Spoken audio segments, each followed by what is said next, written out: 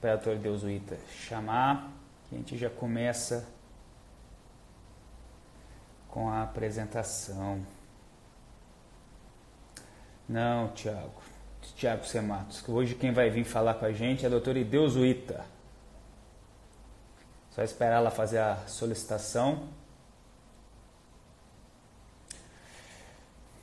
Isso aí, doutor. Embaixo aí tem a opção para você poder solicitar a conexão.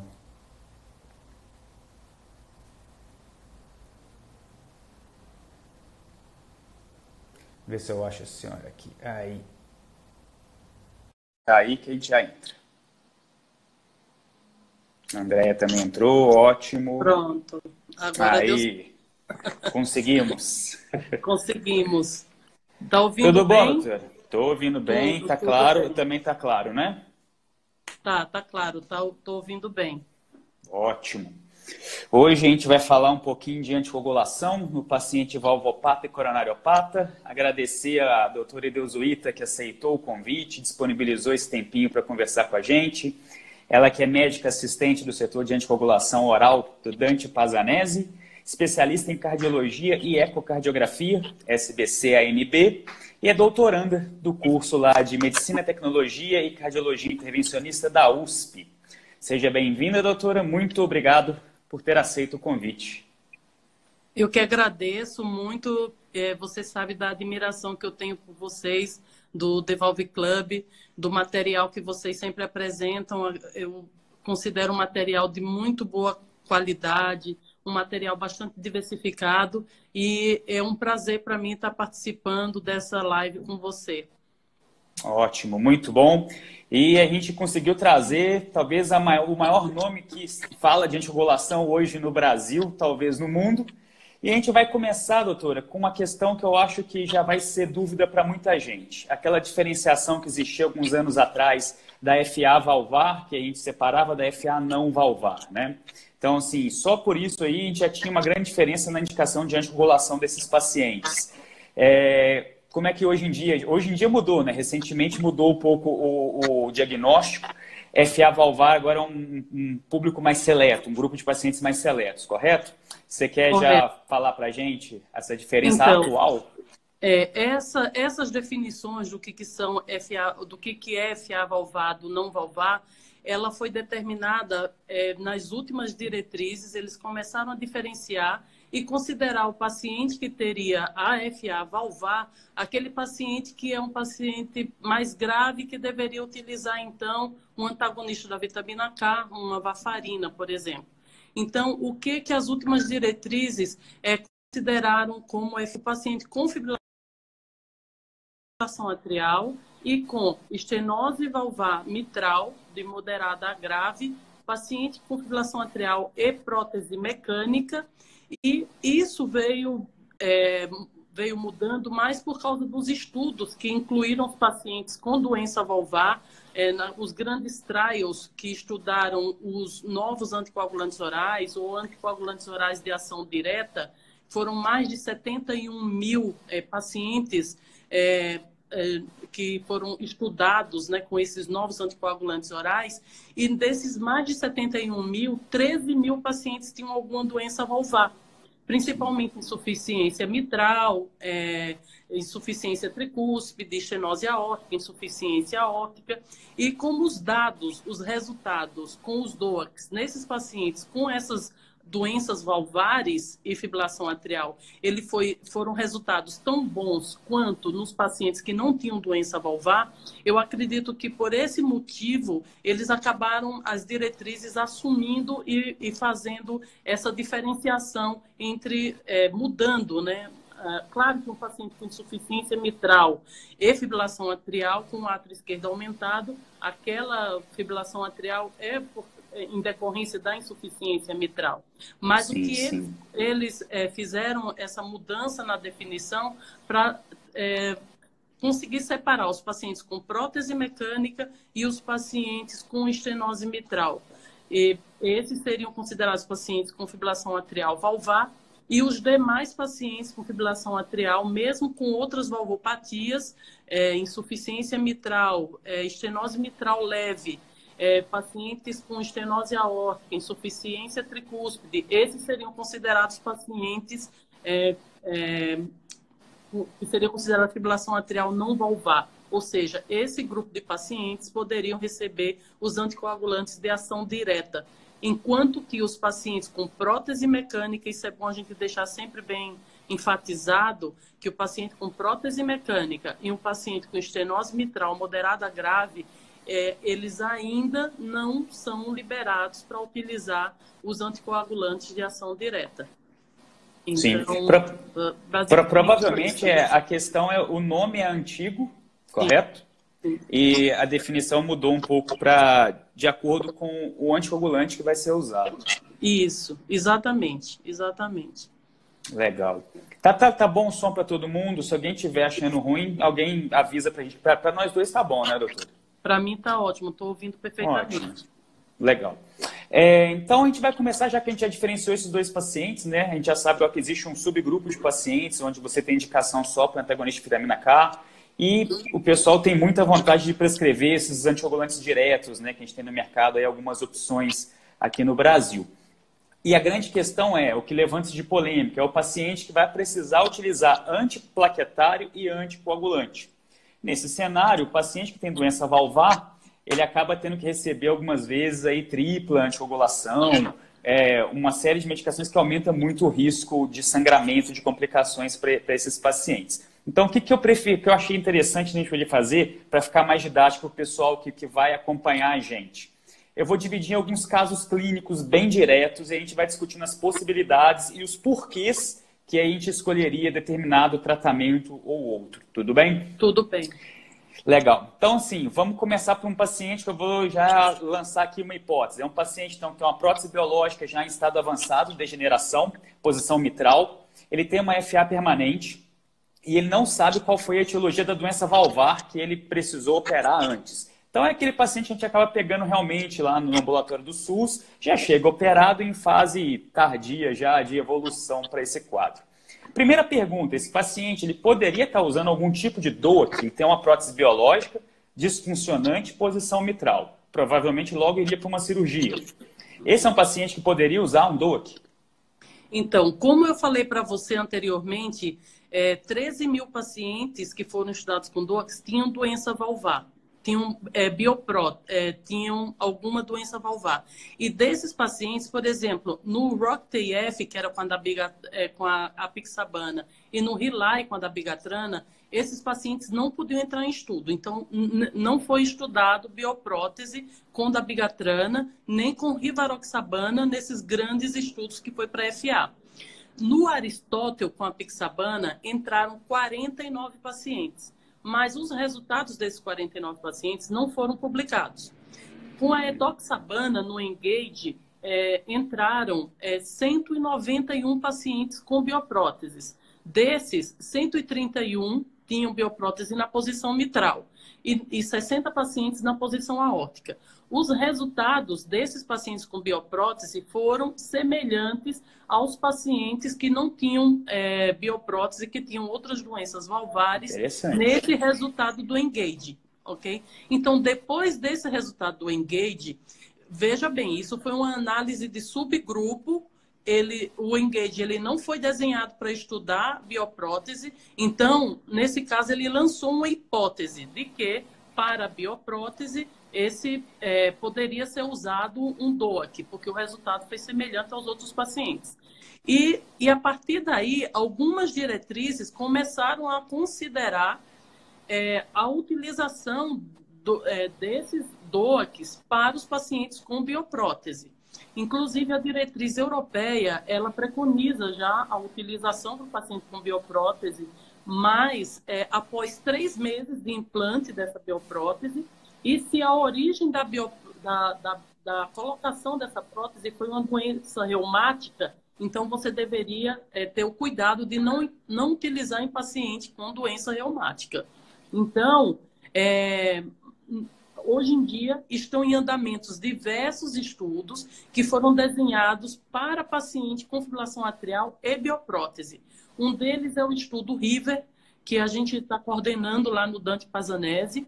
E esse estudo ele já terminou o período de inclusão, o período de segmento vai até julho do ano que vem, e provavelmente no ano que vem a gente já vai ter resultado desse estudo para paciente com doença valvar, com bioprótese mitral e aórtica e com fibrilação atrial. Então é um estudo que incluiu 1.005 pacientes e foi desenhado especificamente para isso. Então eu acredito que para bioprótese mitral eu ainda não daria um DOAC.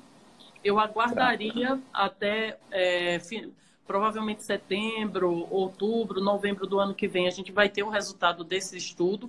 E tem um outro estudo que é o Invictus, que também o Dante está participando, você também está participando, que foi desenhado para paciente reumático. Então, vai ser um registro, né? Eles vão ter 17 mil pacientes nesse registro, e o estudo, o ensaio clínico é para 4.500 pacientes, né? É um estudo multicêntrico, internacional, e eles querem incluir 4.500 pacientes com doença reumática. Então, também vai ter um resultado relevante. Os dois estudos, o RIVER e o Invictus, são com a rivaroxabana e comparando a rivaroxabana versus a varfarina. Então, eu ainda estou aguardando o resultado desses estudos para poder utilizar os DOACs em pacientes com bioprótese. Tá. Os dois trabalhos usam a rivaroxabana, né, que é um dos DOACs que nós temos. E a doutora Anísia já tinha me pedido antes dessa live para a gente tentar trazer aqui se existem algumas diferenças entre os DOACs que nós temos aqui no mercado. Ou seja, basicamente um resumo rápido de características de cada uma delas e como que elas se comportam de forma geral. Na realidade, assim, os DOACs, o que você tem que especificar é o tipo do paciente e para quem que você vai utilizar. Mas, só resumindo, por exemplo, a dabigatrana, no resultado do RELY, ela mostrou todos eles reduziram AVC hemorrágico quando comparado com varfarina, todos. Mas o único que reduziu com significância estatística o AVC isquêmico foi a dabigatrana, na dose de 150 miligramas. Tá? Hoje em dia, então, assim, por exemplo, você tem um paciente com um alto risco para evento isquêmico, já teve AVC prévio, então esse paciente talvez fosse um perfil para você usar a dabigatrana. Por outro lado, a dabigatrana ela tem uma grande eliminação renal, ou seja, 80% da dabigatrana é eliminada pelo rim. Então, se você já tem um paciente que tem uma disfunção renal, aí você já tem a apixabana, que seria uma outra opção, porque só 25% da apixabana é liberada pelo rim, né? A edoxabana, 50%, e a rivaroxabana, 35%. Então, se você for avaliar um paciente com doença renal, então você tinha a apixabana, depois rivaroxabana, edoxa e, por último, a dabigatrana. Não seria uma escolha, por exemplo, para esse tipo de paciente. Aí você vê, por exemplo, sangramento gastrointestinal. Foi menor com a apixabana do que com os outros. Então, você vai conseguindo separar o paciente, grupo de pacientes. o grupo de paciente de acordo com o que você tem de característica desses DOACs. Então, hoje em dia, como nunca nenhum deles foi estudado cabeça a cabeça, todos eles foram testados contra a varfarina, então você não tem como dizer um é melhor do que o outro. Você tem alguns com algumas características que seriam melhores do que o outro com outras características. E assim por diante, entendeu? Não tem como hoje em dia você dizer, não, esse é melhor que aquele, né? Uhum. Você imaginaria que para doença valvar ou para paciente que tem um risco de trombose maior, seria a dabigatana talvez uma das mais indicadas por ter um poder de anticoagulação um pouco maior? Ou isso é mais no campo especulativo? Isso é especulativo, porque aí você teria que fazer um estudo. E, por exemplo, para prótese mecânica, o único estudo que a gente tem até hoje foi com a dabigatrana, né? Ela foi utilizada nas doses de 150 duas vezes ao dia, 200 duas vezes ao dia e 250 duas vezes ao dia. E houve um aumento de sangramento, mas também houve aumento de trombose nas próteses mecânicas. Então, e foi depois desse estudo, que é o estudo Realign, que avaliou prótese mecânica tanto prótese nos primeiros dias após implante, 7 a 14 dias após implante, como também no implante tardio. E esse estudo ele foi finalizado precocemente, porque começou a ocorrer mais eventos tromboembólicos e também hemorragia, sangramento, nos pacientes do grupo da bigatrana do que no grupo, no grupo da varfarina. Então, por esse motivo, que até hoje, por exemplo, não está liberado, é proscrito, não se deve utilizar nenhum dos novos anticoagulantes, dos DOACs, em pacientes com prótese mecânica. É completamente, não deve ser utilizado, né? Até que surjam alguns outros trabalhos. E a gente já tem uma ideia aí que vai ter, provavelmente, um trabalho com a prótese Onex, que é uma prótese que tem um perfil trombogênico melhor, inclusive na diretriz americana, na atualização de 2017, eles até preconizam a utilização de um INR mais baixo para a Onex, porque tem trabalho mostrando que com INR entre 1,5 e 2, na posição aórtica, o risco de trombose foi semelhante com um INR entre 2 e 3 para a posição aórtica, que é uma prótese de duplo disco, e em paciente que não tem fibrilação atrial e não tem nenhum outro fator de risco tromboembólico. Entretanto, eu já soube que vai ter um dos novos anticoagulantes que vai fazer um trabalho com a Onex. Mas aí o que a gente tem que pensar também como essa prótese tem um perfil trombogênico menor, será que o DOAC vai ser bom para outros modelos de prótese? Então, isso é questão que a gente também vai ficar sabendo no futuro, se vai ser também possível utilizar os anticoagulantes de ação direta para os pacientes com prótese mecânica. Como também a estenose mitral, né, que também está sendo estudada, e a gente vai saber no futuro se vai poder ou não utilizar para o paciente reumático, para o paciente com estenose mitral, também os anticoagulantes de ação direta, né? Da estenose mitral, eu acho que a gente está até mais otimista, né? Está bem mais próximo aí de encontrar pelo menos uma resposta. Ano passado saiu na Circulation quase uma revisão, um estado da arte, né, que eles chamam de white paper, perguntando exatamente se a história para novos de anticoagulantes diretos para prótese mecânica estaria encerrada, ou se a gente ainda teria alguma chance. E aí ele cita exatamente isso. A primeira possibilidade seria a utilização de uma prótese mecânica com perfil trombogênico menor, e ele cita a Onex, e ele chama atenção para talvez um fármaco que atue numa posição diferente da cascata. Tipo, essas medicações basicamente atuam contra o fator 10A, e aí se você atuasse contra o 12A, que seria mais de contato, talvez você tivesse um benefício um pouco melhor, né?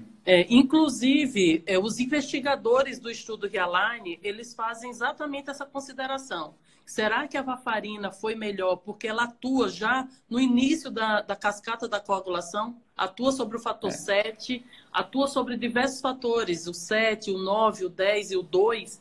Então, como ela atua no fator 7, talvez ela, que é o primeiro fator de contato do sangue, né, com a superfície da prótese, talvez a varfarina, os antagonistas da vitamina K fossem melhores por isso, do que a da bigatrana, que atua no final da cascata já, né?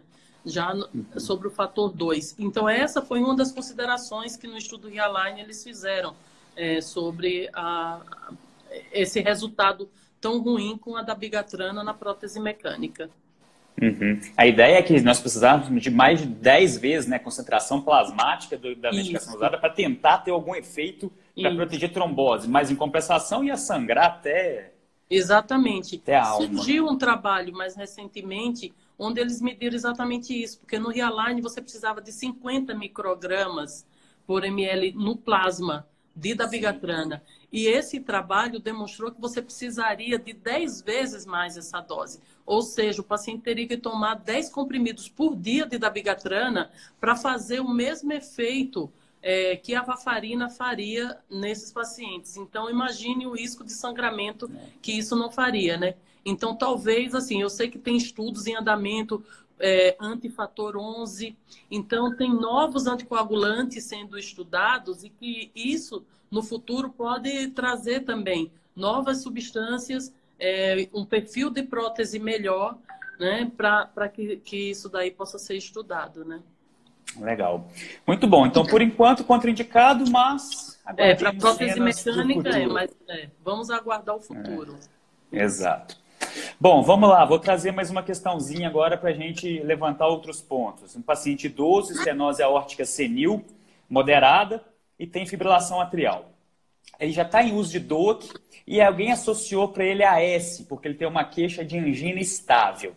A minha primeira pergunta é, o uso de DOAC com AS já seria uma combinação razoável? Aumenta muito o risco de sangramento? A gente utilizaria outro tipo de antiagregante nesse cenário? Ou não deixa o AS porque ele é coronarioano, até que se prove o contrário? O que você acha, doutora? Em relação à associação, se você associar qualquer antiplaquetário a qualquer anticoagulante, você vai aumentar o risco de sangramento, certo? E isso daí é o que é o crucial. É você conseguir encontrar uma boa terapia, uma associação de drogas que cause o menor risco possível de sangramento e que, ao mesmo tempo, tenha uma eficácia para reduzir, por exemplo, o evento isquêmico. Antes de ontem, dia 16, foi publicado o estudo Galileu. O estudo Galileu foi avaliado pacientes que colocaram uma prótese biológica por via percutânea, né, o que a gente chama de TAV, e eu estou falando assim porque eu não sei se tem estudantes de medicina. Não, até é bom para eles irem acompanhando. Irem acompanhando. Então, quando esse estudo Galileu, ele avaliou esses pacientes que implantaram a prótese biológica na posição aórtica, mas por via percutânea, e comparou a rivaroxabana mais o AS versus a dupla agregação plaquetária, que foi clopidogrel com AS. Os pacientes utilizaram isso durante 90 dias, durante 3 meses. E após esse período, eles continuavam só um grupo com rivaroxabana e o outro grupo apenas com AS. E o que se observou, o resultado que foi publicado agora há 2 dias?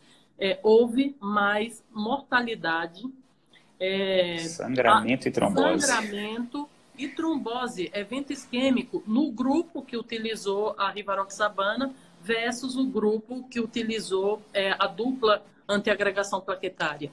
Então, veja que você associar o AS a rivaroxabana, você vai estar aumentando o risco de sangramento para esse paciente. Uma questão desse estudo Galileu é que assim, a média de idade era de 80 anos.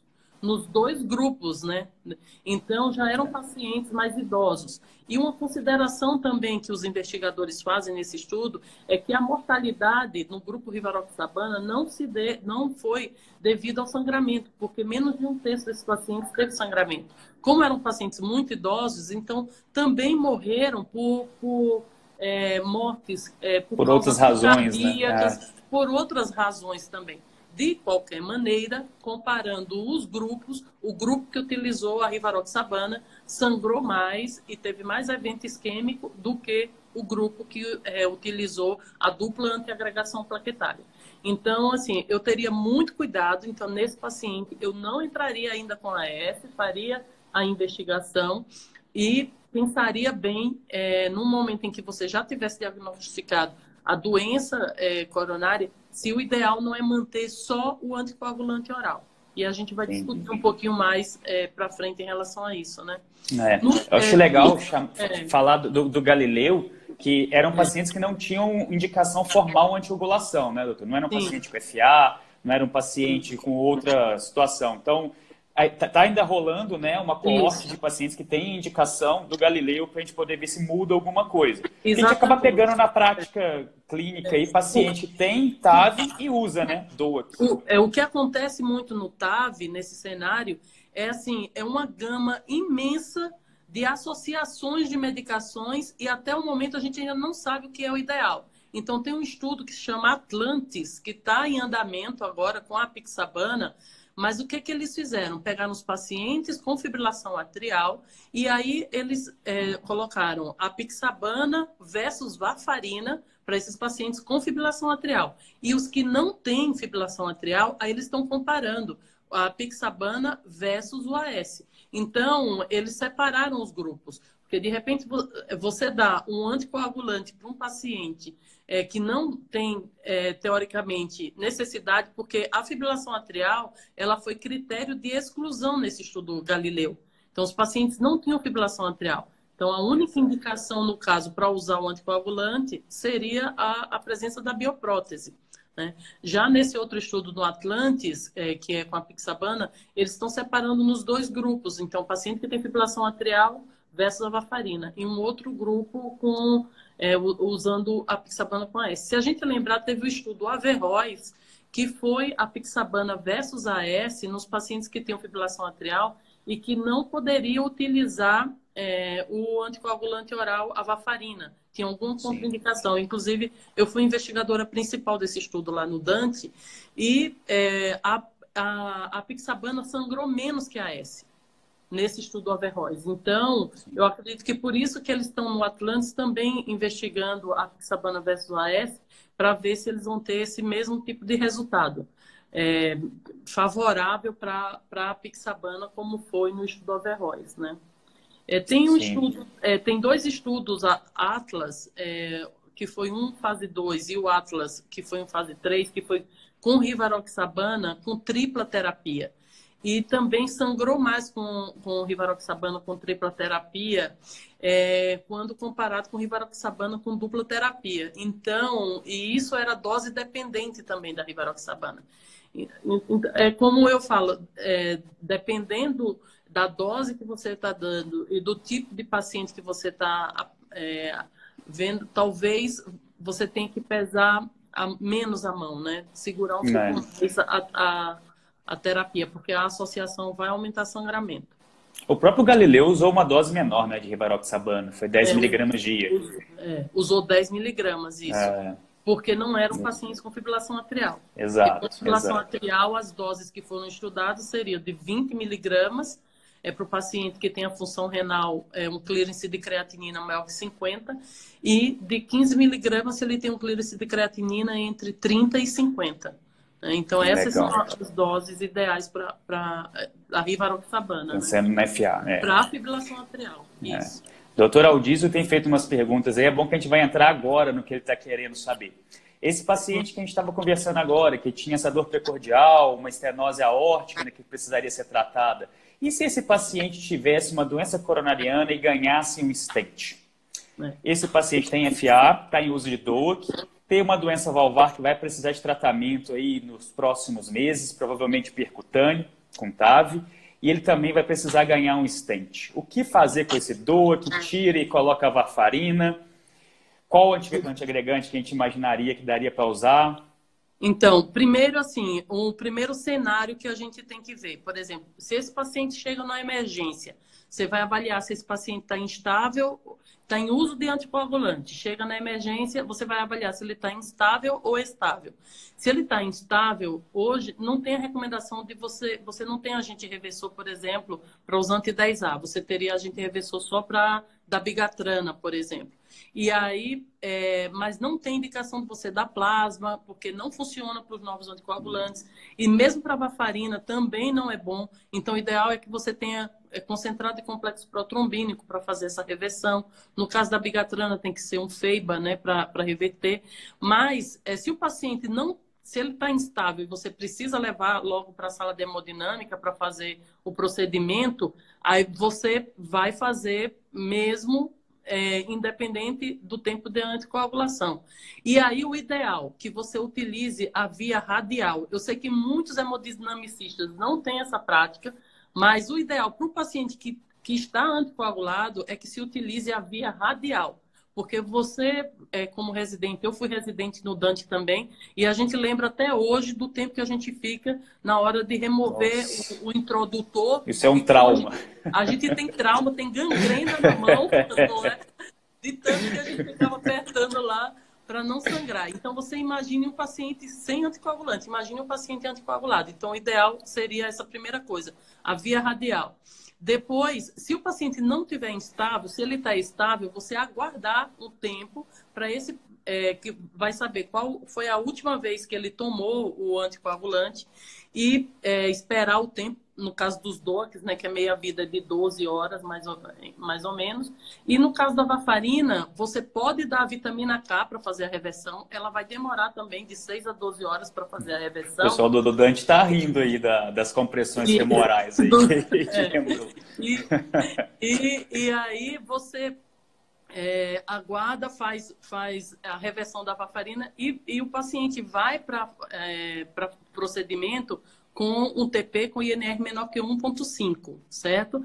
Então, em relação à escolha, por exemplo, do tipo de stent que você vai colocar nesse paciente, por exemplo, o stent, anteriormente, inclusive as diretrizes diziam, não, se o paciente é anticoagulado, você tem que colocar um stent não farmacológico nesse paciente. Bare metal.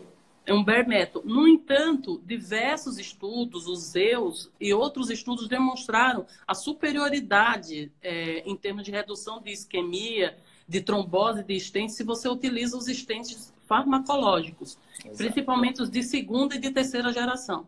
Então, se você tem a possibilidade do paciente de colocar um stent farmacológico, mesmo ele utilizando um anticoagulante, coloca o stent farmacológico. Infelizmente, não é a realidade, por exemplo, para muitos hospitais do SUS. Do SUS. O Dante é diferente. Vai de bare metal mesmo, né?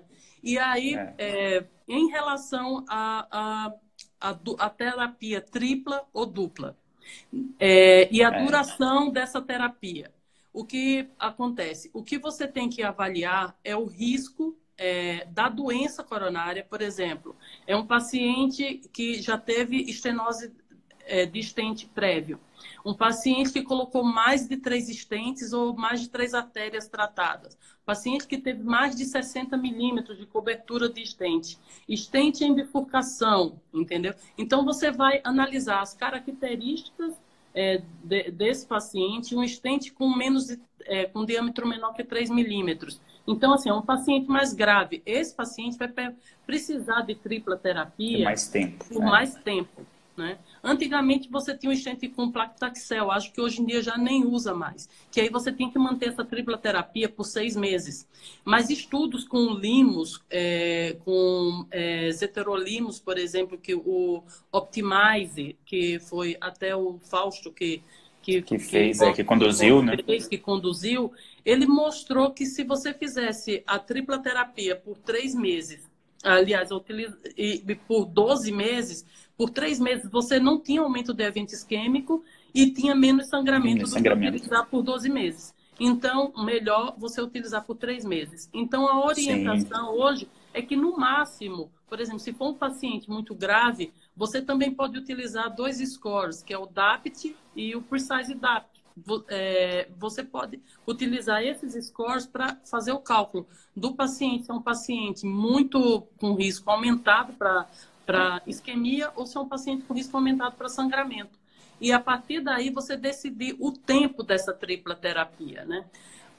Recentemente foram publicados diversos estudos, né? O Augustus foi publicado recentemente com os DOACs. Então, primeiro você teve o Pioneer, que avaliou o paciente a dupla versus a tripla terapia, mas foi rivaroxabana 15 miligramas, né? E usou uma dose de rivaroxabana de 2,5 miligramas, que não é a dose ideal para o paciente, não é a dose testada no paciente com fibrilação atrial, versus a tripla terapia com varfarina. E a dupla terapia de rivaroxabana mais clopidogrel foi melhor do que a tripla terapia com varfarina em termos de redução de sangramento, né? Depois do Pioneer, você teve o Redual, que foi com a dabigatrana, que avaliou a dose de 150 miligramas com clopidogrel e a dose de 150 miligramas com clopidogrel versus tripla terapia, varfarina com clopidogrel e AS, e também demonstrou menores taxas de sangramento na dupla terapia versus tripla terapia. E mais recentemente foi publicado o Augustus. O Augustus não, ele avaliou, fez 4 braços, né? Ele pegou, primeiro avaliou a dabigatran, a apixabana versus varfarina. E as duas recebiam clopidogrel. E depois esses grupos recebiam ou placebo ou AS. E aí, o que eles perceberam? Quem sangrou mais foi a tripla terapia, varfarina, clopidogrel e AS. Em segundo lugar, quem sangrou foi a pixabana, clopidogrel e AS. Em terceiro lugar, a varfarina com clopidogrel. Em quarto lugar, a pixabana com clopidogrel. Então, o que ele chegou à conclusão? Nesse estudo Augustus, o AS ele aumentava em quase 89% o risco de sangramento. Então, você precisava tratar só 14 pessoas com, por exemplo, a pixabana com clopidogrel para você evitar um sangramento maior. Então, sim. A pixabana foi melhor do que a varfarina nesse caso. Nesse cenário. Mas parece que o grande vilão do estudo, no caso, era o AS. Entretanto, o Augustus ele incluiu 4.600 pacientes e para ele dar aquela resposta de que você retirando o AS, você não vai aumentar a isquemia coronária, ele precisaria de um N muito maior para poder responder isso, né? E teve uma tendência a mais isquemia, trombose de stent no grupo que retirou o AS, né? Sim, então, sim, verdade. Então, assim, recentemente, agora em setembro, saiu uma publicação de uma meta-análise que juntou todos esses grandes estudos. Juntou o Redual, o Pioneer, o Augustus e os resultados do Entrust, que ainda não foram publicados, que é com a edoxabana. E aí deu mais de 10 mil pacientes nesses estudos. E o que eles observaram? Redução de sangramento intracraniano, com os DOACs, em comparação com a tripla terapia, né? A dupla terapia sempre venceu com menor taxa de sangramento, menores taxas de sangramento clinicamente relevante, do que a tripla terapia com varfarina. Entretanto, a trombose de stent foi maior na dupla terapia versus a tripla terapia, mas foi borderline ali, foi um P de 0,04, entendeu? Na trave, foi na trave. Como também infarto, teve um P de 0,07, então na trave ali, entendeu? Mas aí já é um resultado mais robusto. E o que eles observaram, quando eles tiraram a dabigatrana de 110 miligramas, esse resultado de trombose de stent não aparecia tanto, por exemplo, com a dabigatrana de 150 miligramas. Então, o que isso traz assim para a gente? Uma ideia de que se você vai fazer o paciente, usa anticoagulante. Se ele se ele tiver prótese mecânica e tiver estenose mitral, tem que ficar com varfarina, certo? Aí você não tem outra, não conversa, vai ser varfarina. Se ele não tem prótese mecânica, não tem estenose mitral, e por enquanto eu ainda acho para prótese biológica, você, para as outras todas as indicações, você pode entrar com o DOAC, ok? E aí, em relação, depois desse resultado do Augustus, em relação à tripla terapia, o que você vai avaliar? Você vai avaliar o risco do paciente. Então, você vai avaliar o risco da doença coronária, de quantidade de lesões que foram tratadas, quantidade de stents que foram colocados, se foi em bifurcação, a gravidade do paciente, utiliza o DAPT score para ver como se o paciente vai ter mais risco hemorrágico ou mais risco isquêmico. Se ele tem um baixo risco de isquemia e tem um alto risco hemorrágico, você faz essa tripla terapia pelo menor tempo possível. E o que eles estão sugerindo agora é que você faça durante os primeiros 15 dias, que foi o tempo de entrada desses pacientes no Augustus. E já na alta hospitalar, você retira o AS e o paciente vai permanecer com o anticoagulante e com clopidogrel até completar 1 ano, certo? Agora, se o paciente ele tem um risco hemorrágico baixo e o risco isquêmico é mais elevado, então aí você pode manter essa tripla terapia por 1 ou até 3 meses. Porque os estudos com o Limos, com os stents mais de segunda e terceira inflamação, eles você só precisaria da tripla terapia por 3 meses, né? E aí Sim. a gente tem que lembrar de dar inibidor de bomba de prótons para esses pacientes.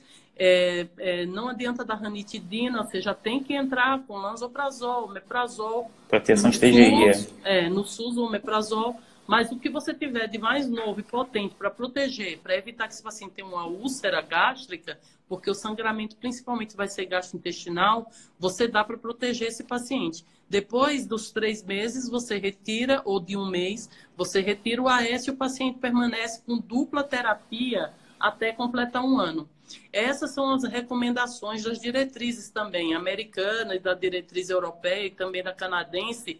Elas diferem um pouquinho, mas é principalmente isso, é você individualizar o caso. Então, você não tem uma receita pronta. Você vai individualizar e você vai avaliar. O paciente tem um risco hemorrágico mais alto, o paciente tem um risco isquêmico, faz esse balanço entre risco hemorrágico e risco isquêmico e mantém ou 15 dias de tripla terapia, ou 1 mês, ou no máximo 3 meses de tripla terapia.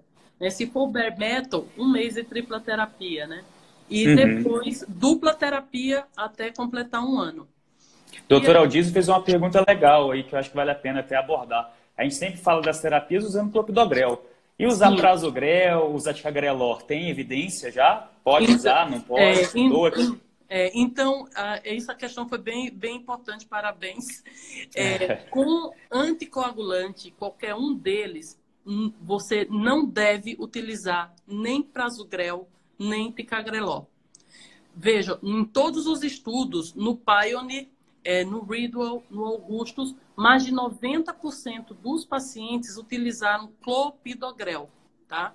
E tem estudos anteriores, o Atlas, por exemplo, que utilizou prasugrel, que utilizou ticagrelor, aliás, e houve aumento de sangramento quando você usa os novos antiplaquetários.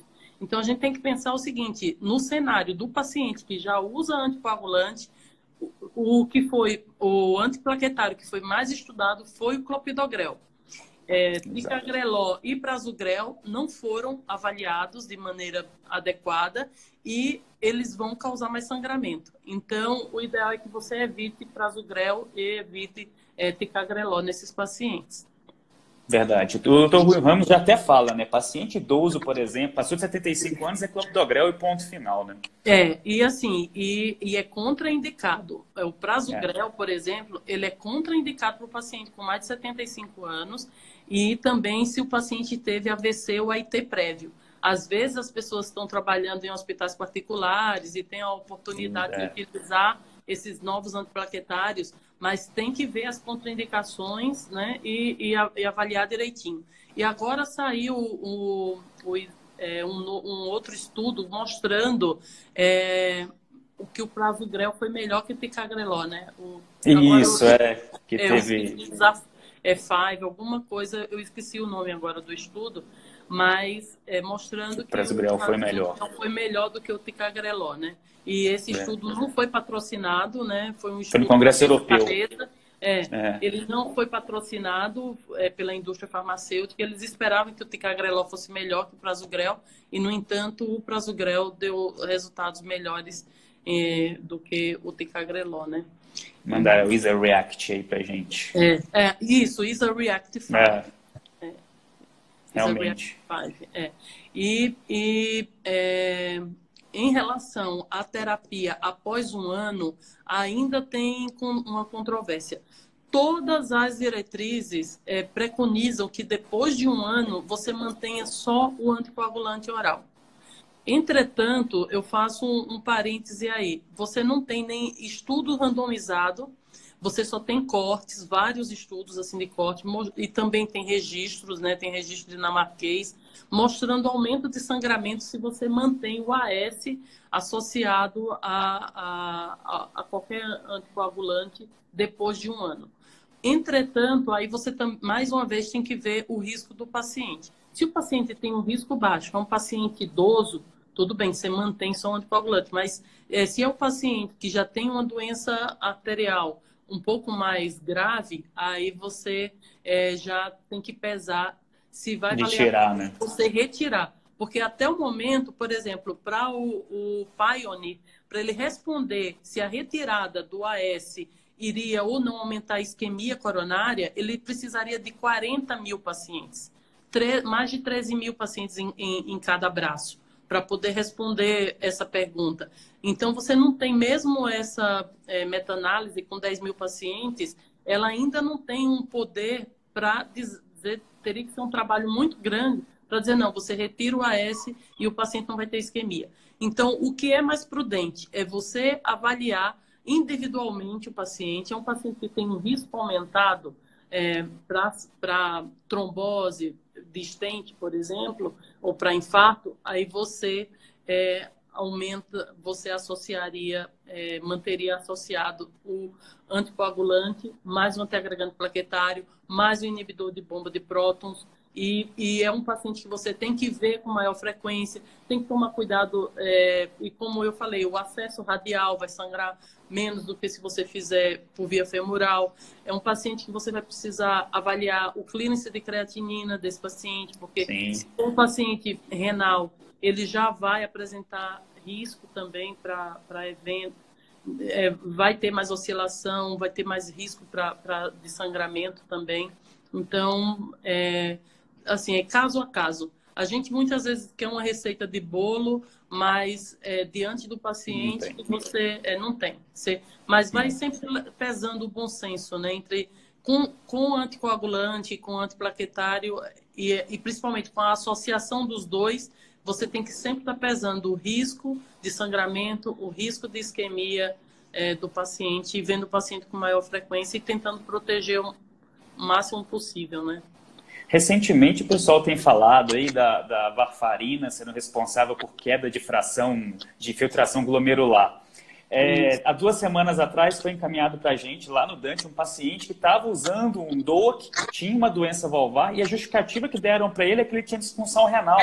Ele estava ali com seus 25 de clearance e veio usando para a gente com DOAC, e o médico tinha conversado com ele sobre, não, a varfarina pode levar à perda do seu rim por completo. O que a senhora acha desse cenário? Já que também, assim, DOAC com disfunção renal abaixo de 30 começa a já dar um pouco mais de dor de cabeça. Tem alguns estudos agora sendo avaliada a apixabana nesse cenário do paciente terminal. Era isso exatamente. Mas eu já vi aí um zoom, eu não li ainda o estudo, de que o estudo não foi positivo para o paciente renal terminal. Tá? Isso, é igual, na verdade. Renal terminal. Então, lá na anticoagulação, a gente tem 6 mil pacientes ativos em anticoagulação com varfarina. Eu fiz um levantamento agora, a gente tem 5,8% de pacientes que são terminais, né? E a gente pretende avaliar e estudar esses pacientes. São pacientes que já fazem diálise. Na realidade, existem teorias assim, de que a varfarina, como no ciclo de metabolização da varfarina, de gama-carboxilação, a inibição desses fatores, das enzimas que fazem essa conversão, ela também afetaria o ciclo do cálcio. E isso faria com que houvessem depósitos de cálcio nos glomérulos renais e provocaria, então, a doença renal. Além de também ter microsangramentos renais, e isso poderia piorar a função renal. Mas isso, a gente não tem nenhum estudo que realmente mostre isso, que isso seja uma coisa realmente verdadeira, né? E até uma coisa instigante para a gente fazer um trabalho e investigar nesses pacientes realmente essa piora da função renal. A gente tem paciente, por exemplo, com prótese mecânica há 35 anos, 40 anos usando varfarina lá no Dante, né? Tem prótese ainda de estarédodes, tipo bola-gaiola. Bola-gaiola. Risco, A gente tem vários pacientes ainda anticoagulando já por muitos anos e eu teria que fazer realmente um trabalho para ver se esses pacientes que usam há muito tempo, se evoluíram para disfunção renal, né? Ou se tem queda da função. A gente sabe que, naturalmente, à medida que a gente vai envelhecendo, a cada 10 anos, você vai tendo uma queda uma queda natural, né? Fisiológica. Fisiológica. Além do que, você tem que avaliar todas as comorbidades, se o paciente é diabético, é hipertenso, o que contribuiu também para essa disfunção renal. Então, realmente é um trabalho difícil de você acusar o medicamento por causar disfunção renal, né? E eu já recebi também, às vezes, pacientes com prótese mecânica, com indicação para um novo anticoagulante oral. Então, pedindo para trombosar. tem muito, e teve um caso de uma trombose de uma prótese mecânica aórtica e ainda com um infarto tromboembólico, entendeu? Não. Então, assim, é importante que todo mundo fique ciente que, por enquanto, a gente ainda não tem respaldo para utilizar. Então, está proscrito, por enquanto, até que a gente tenha evidência que possa usar. E usar com segurança nesses pacientes. Verdade. Bom, a gente vai aproveitar, faltam 10 minutos da nossa live ainda, e eu acho que fica legal para a gente amarrar agora, a gente fazendo um resumo, quase que um toma lá da cá que a gente pode fazer aqui, né? Eu acho que, igual você acabou de falar, sensacional falar isso, prótese mecânica, estenose mitral, você não tem autorização para utilizar DOAC e a senhora estende isso ainda às biopróteses. Por enquanto, eu aguardaria até o ano que vem para a gente começar a utilizar tranquilamente nas biopróteses, entendeu? Eu ainda aguardaria, principalmente porque a diretriz europeia preconiza que você use após 3 meses de implante. Entretanto, ela faz a ressalva: se a origem da prótese, se a doença foi reumática, não utilizar. E a gente sabe que no nosso meio, a maioria da indicação de implante de prótese ainda é a doença reumática, né? Então, exato. No Brasil tem muito. Ressalva, porque aí você teria doença não apenas na válvula, mas você tem doença no aparelho subvalvar, doença inflamatória no átrio, na musculatura. Então, eles acham que o paciente reumático seria mais doente, por exemplo, do que um paciente com prolapso, né? E que colocou a prótese porque uma doença degenerativa. Como se ele tivesse um estado meio trombótico sistêmico, né? Pela doença dele. Seria uma doença mais grave, né? Isso. Então, os outros pacientes que têm doença valvar, igual a senhora citou, o prolapso, a princípio você tem autorização para utilização de dor. Insuficiência mitral, tricúspide, mesmo a estenose aórtica grave, entendeu? Todas essas outras pacientes, eles foram contemplados nos estudos com os DOACs. Então, para esses pacientes, estaria liberado, você poderia utilizar os DOACs, porque foram subanálises dos grandes estudos, mas de qualquer forma tinha um N 13 mil pacientes, então é um N bem razoável. Razoável. Entendeu? Nesse cenário, se o paciente precisar colocar um stent por doença coronariana, a recomendação é por stent farmacológico, devido ao desfecho que ele vai ter por questão de isquemia, trombose de stent e tudo mais, né? E dá preferência por segunda e terceira geração, se você for utilizar. Nesse cenário, a utilização do antiagregante, clopidogrel. A gente não tem autorização, né, para utilizar outro antiagregante em associação. De acordo? De acordo. De acordo. Ótimo. Se o paciente é um paciente complicado, é um paciente que você vê que tem uma carga trombótica muito grande em algum evento, uma extensa doença coronariana, você pode tentar estender, talvez, para tripla anticoagulação um tempo maior nesse paciente. Isso. E uma vez que você complete 1 ano, esse é um paciente que a senhora também acha que não é interessante tirar o antiagregante. Se ele tem um risco maior, né, de eventos, você mantém um DOAC com o antiagregante, no caso seria o clopidogrel. Correto? E teria que seria o paciente que você teria que acompanhar mais tempo. E ver, por exemplo, é um paciente muito idoso, avaliar cada caso. Paciente que já teve história de sangramento gastrointestinal, paciente que tem um risco aumentado para sangramento, você aplica o score. Aí esse paciente você mantém ele só com o anticoagulante, sem o antiagregante plaquetário. O que eu sinto falta é que você tenha um estudo randomizado, grande, relevante, que diga, não, você pode ficar tranquilo, realmente tira o AS, que está tudo bem, que o paciente não vai trombosar o stent, entendeu? E agora, talvez um cenário um pouco diferente, a gente sempre fala muito de tratamento percutante de doença coronariana. E em caso de revascularização cirúrgica, né, o bypass com lesão de tronco, passou 1 ano, o paciente está usando DOAC, e aí? Para esses pacientes revascularizados, eu ainda... a mesma coisa, né? Revascularizou, se está ok, mantém só o DOAC. você tem que manter a dupla terapia até completar 1 ano, né? Após o ano, se você pode fazer testes para... Agora veio o isquemia também para jogar mais lenha na fogueira ainda, né? Exato. Em relação a você avaliar paciente com testes funcionais, por exemplo, fazer uma cintilografia, um ecoestresse, entendeu? E manter ele clínico. Manter ele clínico, né? Então, assim, para esse paciente poderia fazer o que eles estão orientando, fazer angiotomo para avaliar se tem lesão, como que está o bypass, né? E dependendo, tiraria o antiagregante plaquetário e manteria só com o anticoagulante. Pesaria sempre o risco, avaliaria se é um paciente muito idoso, se é um paciente que tem um risco aumentado para sangramento ou não, né? Sempre ver caso a caso. O doutor David Capodano, que fala muito de degeneração de bioprótese, fez até uma brincadeira agora depois do congresso do American Heart. Ele fez uma publicação no Twitter assim, seu paciente tem dor torácica, você pede um angiotomo. Ele tem uma lesão, você pede uma cintila, ele tem quiste ou isquemia, não faça nada. E se ele infartar, dá colchicina para ele. Vai mudar completamente o tratamento da doença coronariana. Eu vi essa postagem também. Realmente, então, algumas novidades assim, aí. Por enquanto ainda não saiu a publicação, para que a gente leia e disseque o estudo inteiro, mas o que já foi mostrado na apresentação é basicamente isso, você otimizar o tratamento clínico e aguardar se o paciente, claro, se isso é um paciente crônico, né? Mas aí tem o risco dele agudizar, né? Quer dizer, se o paciente agudizar, aí você vai...